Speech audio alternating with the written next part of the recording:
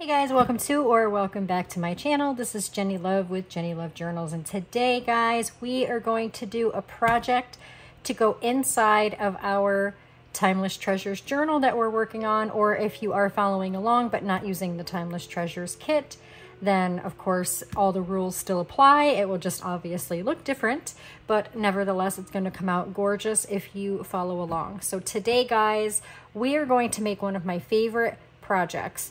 And I do not claim to have made up this project. I have seen it done many times by many different crafters and YouTubers.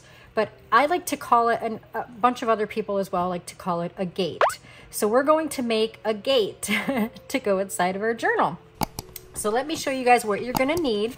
Today I am just using a piece of paper from the Timeless Treasures kit.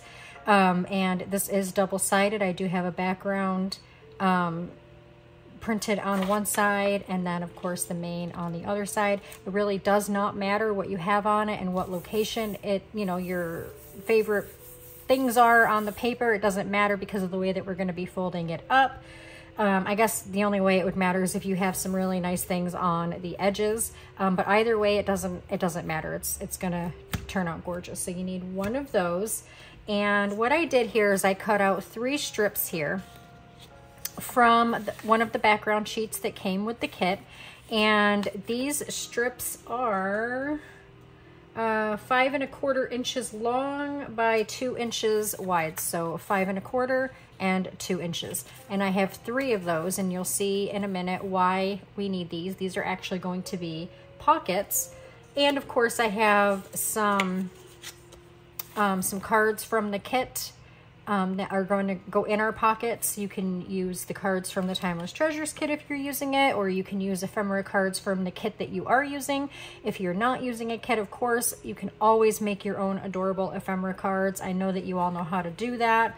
So we have some embellishments over here. Who remembers this that we made in one of our last videos using stamps to make ephemera?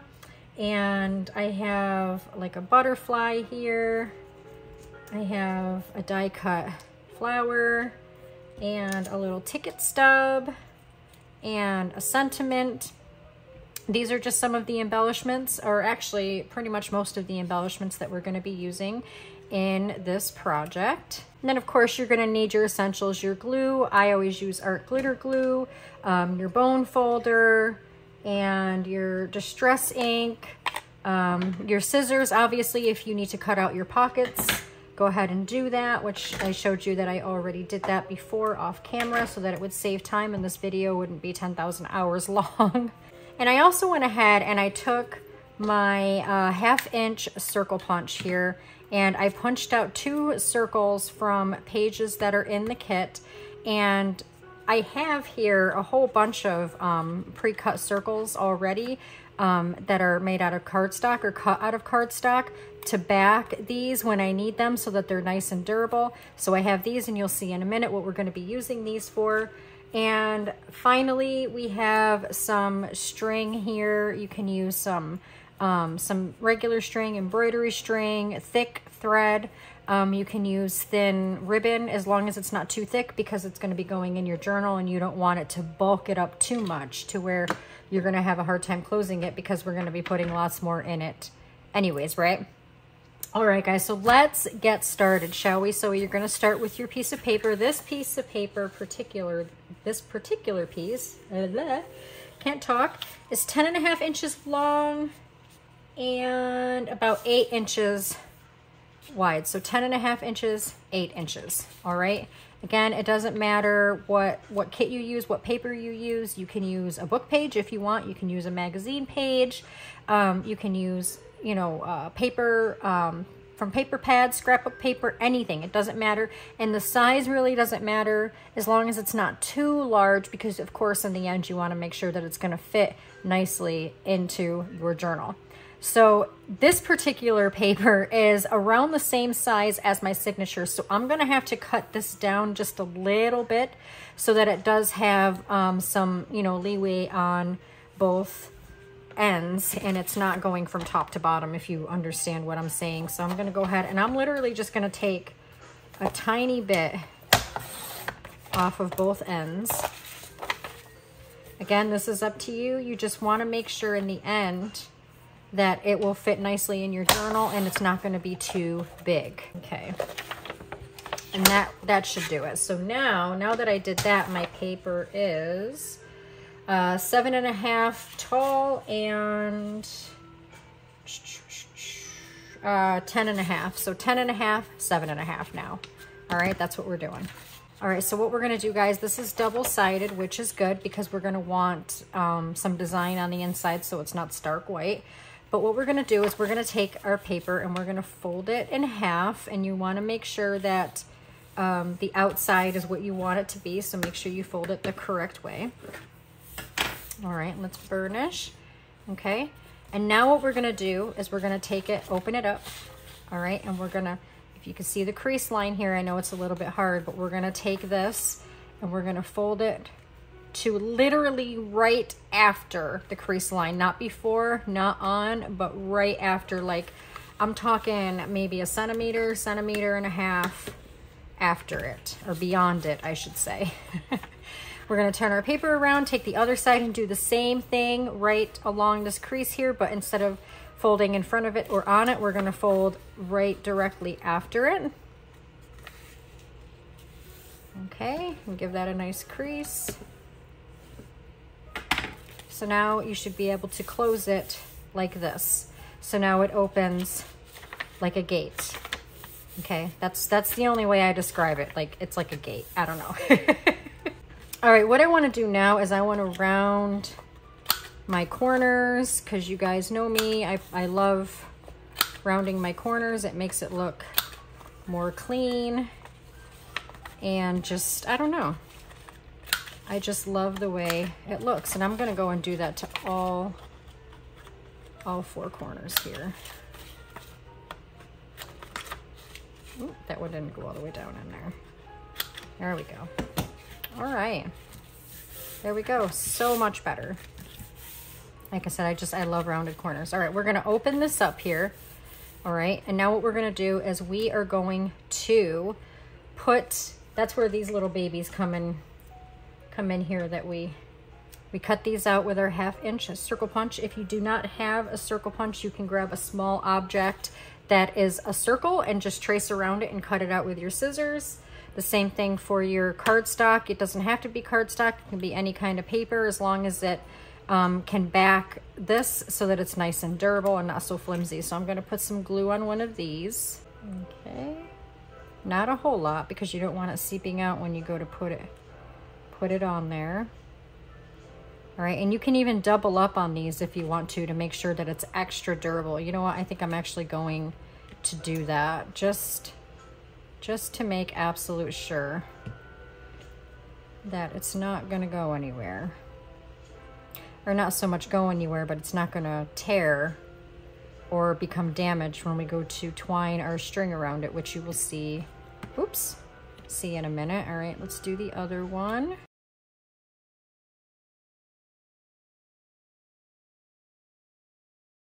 All right, so we have those ready.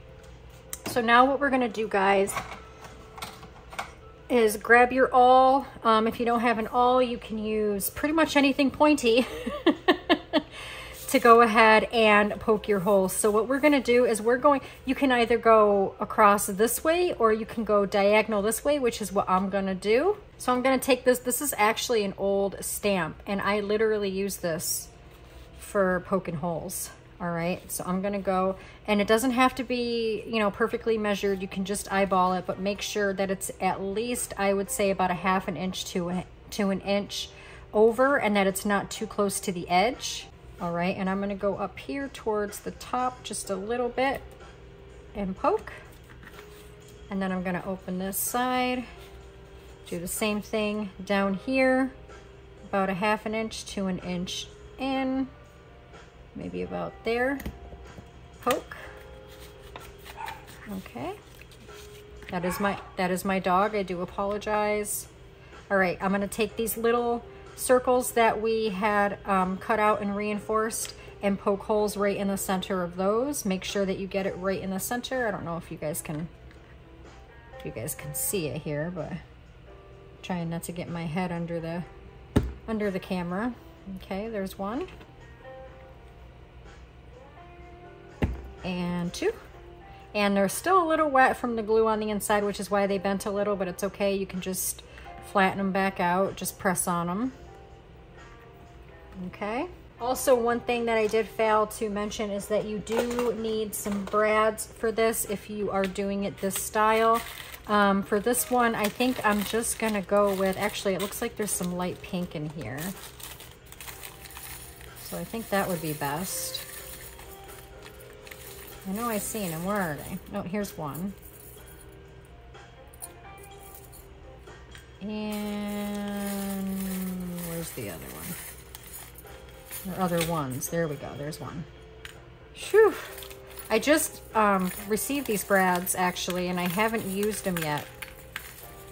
These ones, obviously, I've used many times, as you can see. But these ones I have not used yet, so we'll see how good they work here in a minute, if I can get them all picked up, because they keep running away from me.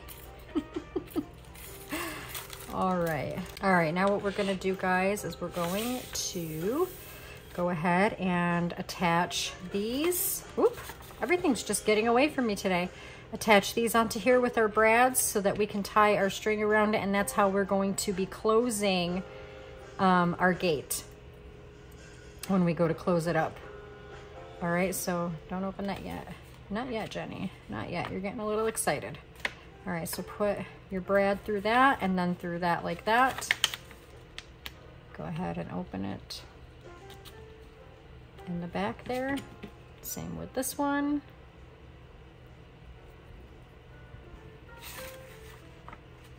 Put it through the hole and open it up. Okay, how adorable. Now this is where you get your string. Like I said, you can use embroidery string. You can use some thin ribbon. I mean, you don't want it too thick, like I said. So we're just gonna tie this around here. Make sure you double knot because you wanna make sure it's gonna stay on there and not come loose. All right, clip off your little tail. And now what we're gonna do is we're gonna come around and twine it around this one. 1, 2, 3, 4. 4 times. And then let's go ahead and clip that. All right. And that is our closure. You don't want to do it. There we go. I'm gonna loosen it up just a little bit so it doesn't bow. But that is our closure, and that's how we're going to close it. So when you want to open it, you just go like this and then open it. Now we're going to put our pockets in, guys, and that's where these strips come in handy. So like I said, make sure that you cut these strips out. I want to go ahead and ink these before I put them in, and I'll show you in a minute how we're going to do that. This project is absolutely adorable. You know, I think I originally, if I remember correctly, I think I originally learned this project from Victoria Designs. She did a gate similar to something like this in one of the butterfly folio projects that she was doing. And I fell in love with it, and I ended up making a whole bunch, and then I was getting like orders for them and stuff, and oh, it was so fun. As you can see, my ink kind of got away from me a little bit on this one. I don't know, but my ink pad is still very juicy from being refilled about 2 weeks ago. So these, as you can see, have to be trimmed because they are a little too wide, and I must have measured a little wrong, but it's fine because not much has to come off. So we're just going to go ahead and put all 3 of them together and put them in the trimmer, and problem solved. All right, but let's re-ink these edges here.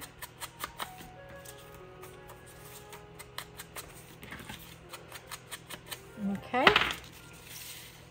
So now what we're going to do, guys, is we're going to put these in, but they're going to overlap each other, okay? And I want to make sure that these are still not too big and that this gate is going to close with, okay, good, yes, perfect. They're actually perfect. It actually meets perfectly from one side to the other. So you want them to layer one another. So you're actually going to start at the top and you're going to put your first pocket at the top. So we're going to start like right here, and we're going to glue the sides and the bottom so that, of course, we have the top open for our pocket. So let's get these put down. And I hope y'all are having an amazing weekend so far. This video should be coming out on Sunday, so hopefully you had an amazing weekend. If you guys remember on the video that I put out on Friday, some of you might remember me saying that my weekend plans are to investigate a haunted antique store. As most of you know, that is what my other YouTube channel is. And it's still the same day. Like I'm filming this video the same day as the video that you've seen on Friday. So I still have yet to investigate the antique store. That is still to take place on Saturday. And so obviously my videos that come out next week, I'll be able to tell you guys how it went. And for those of you who want to see how it went, you can go ahead and subscribe to my other channel, Jenny Love TV. And the link to that is actually in the description. And you'll be able to watch that investigation on video because we will be filming it. All right, so there's 2 pockets, and now we're gonna glue in the last pocket, the third and last pocket. And again, we're just putting glue on the sides and the bottom and leaving the top open. And I chose to put this specific one on the bottom because I really like the clock and the flowers, and you can see this one more than these two, obviously. You can still see the majority of these two, but you can see the whole panel of this one. And I thought it was pretty. So we have a pocket here, we have a pocket here, and we have a pocket here. All right, so I want to do some embellishing here. Okay, so we do have these. Like I said, this is one of the projects that we made when we made ephemera out of stamps. And I might not be able to use this one because, oh, actually, you know what? That actually looks kind of cute right there. I was gonna glue it at the top thinking that it, you know, it would be wide enough up there, but it's not. But it does look cute like that because it looks like it's down in the pocket, but it's actually glued down and you can still utilize the pockets. So let's go ahead and put that there. And as you guys know, we made these stamp ephemeras, or ephemera, specifically for this journal project. So for those of you who didn't get to see that video, that is still on my channel. Head on over and check that out. And that is where we make a whole bunch of super cute ephemera out of our stamps, literally, because we never use our rubber stamps anymore and our ink pads and things like that. They just sit around for the majority of us. Some of us use them, but a lot of us don't. And so we made some really nice ephemera using our stamps. All right, that is cute. That is cute. All right, I also have this ticket stub here. Let's go ahead and ink it up. And I think I'm gonna put this one, I think I'm gonna put it down here, actually. I think I'm gonna do that. And of course, this is just to embellish, to give it a little bit more flair.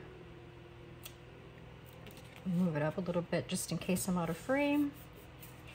Glue that down. And then of course we have our sentiment that I wanted to pair it with.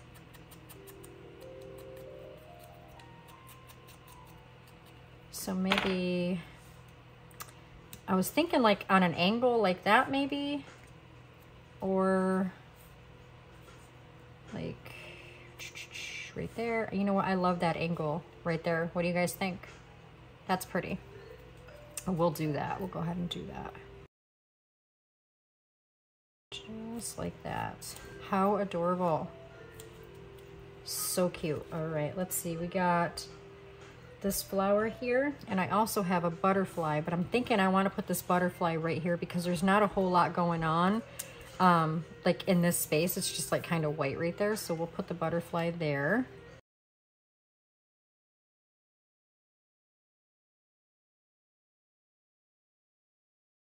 So pretty. And then this, I was thinking we can do something like this. Something like that. Or maybe, oh, I like that. Maybe we should do, yeah, let's do that. That's pretty.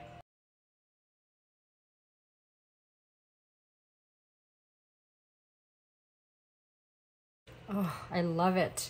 And then of course we have our ephemera here that we can put in the pockets. Yes, there's 3 pockets. I have 2 pieces of ephemera, but you know, sometimes when I am doing journal projects and I have like several pockets in the project, I don't always feel the need to fill up every pocket, because whoever ends up with the journal, you know, whether I make it as a gift for a friend or a family member, or I sell it, which I often do, you know, that person will still have space to put their stuff, you know, in the pockets. So how cute. And then of course this top one is also a pocket, and then we can close our gate.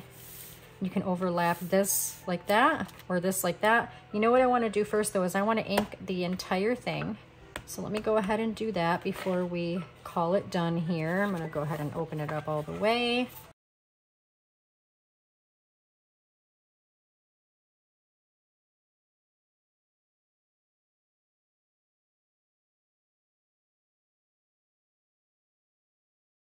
All right.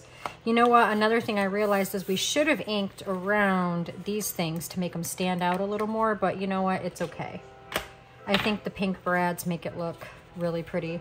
So yes, here is our gate. Guys, again, there's 3 pockets decorated very nicely. Also, another thing you guys can do is to cover up these brads, you can make 2 more of these, but of course don't put brads in them, just leave them as regular circles and then glue them over the tops of these to hide them. Or you can put like some stickers over these, or just little pieces of ephemera you can glue over the top of these brad legs to hide them.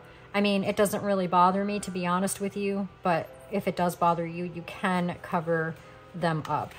So super cute. Or also another thing you can do is you can make panels the size of this and then glue them over this whole thing, so you can't see anything at all except for this design, but in separate panels that you've glued on. All right, so let's close this baby up. All right, and let's put this in our journal. So I'm going for the second signature today, guys. If you're following along with the same kit, then you'll know exactly where I'm about to show you where I'm going to put this. If you're using, again, another kit or scrapbook paper, book pages, whatever it is that you're using, just find an empty spot in your signature to glue it down. It's totally up to you, but I'm gonna go ahead and put mine here on this avocado stained page. So what I'm gonna do is I'm gonna put glue all over the back of this, and I'm gonna go ahead and glue it down onto my journal page, and you guys can see why I trimmed the top and the bottom. And it's a good thing I did, I'll tell you what. All right, I'm gonna go ahead and glue this down.